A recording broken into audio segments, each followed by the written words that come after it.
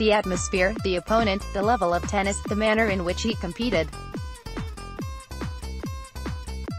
These were all highlights for Nick Kyrgios in a memorable win over Rafael Nadal in Acapulco. Acapulco, Mexico, the 1st of March 2019, tennis.com.au. Nick Kyrgios says he has received an enormous boost to his confidence following an upset win over Rafael Nadal at the ATP event in Acapulco. Kyrgios saved 3 match points to beat the number 1 seed in a final set tiebreak in a match spanning more than 3 hours. The result, which sees him level his head-to-head record against Nadal at 3-3 sets up a quarterfinal meeting with Stan Wawrinka on Friday afternoon, EDT.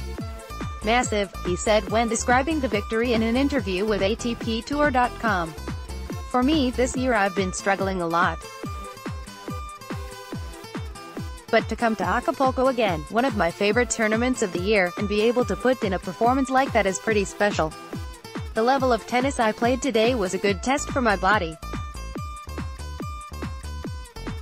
Just the way I competed, I left it all out there and very fortunate to get the win. Obviously he had a handful of match points.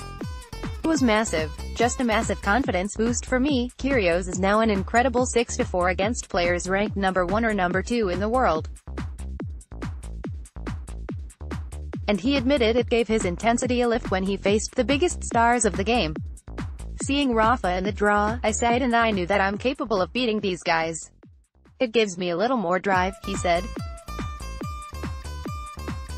I've been in some dark places, and ultimately I just want to give people the belief that, if I can do it, a lot of people can do it.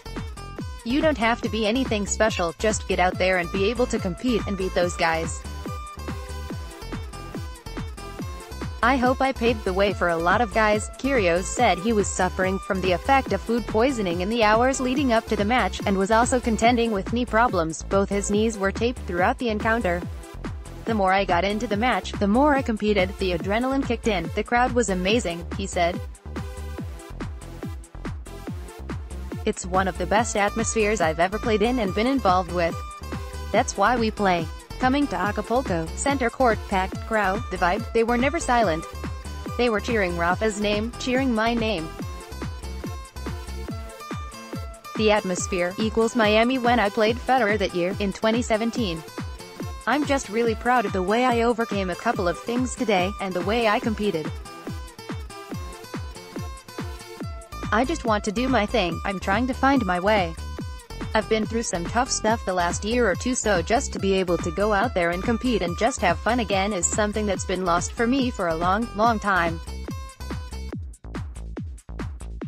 And to find it again today against a player like Rafa is pretty special.